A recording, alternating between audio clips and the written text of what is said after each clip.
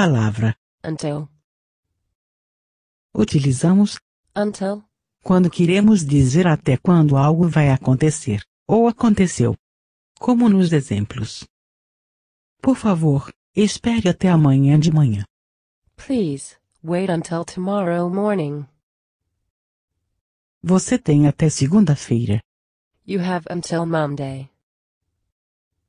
Ele trabalha até meia-noite. He works until midnight. A reunião durou até às 5. The meeting lasted until 5. Esperei até o último minuto. I waited until the last minute. Nós também podemos abreviar Until, para, till, porém, till, geralmente é utilizado em situações mais informais, como quando falamos com os amigos e a família. Veja alguns exemplos. Espere até que a chuva pare. wait till the rain stops. Você pode ficar até esta noite. You can stay till tonight.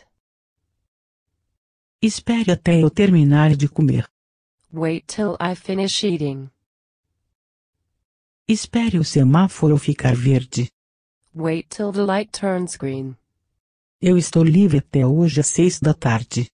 I am free till 6 o'clock this evening.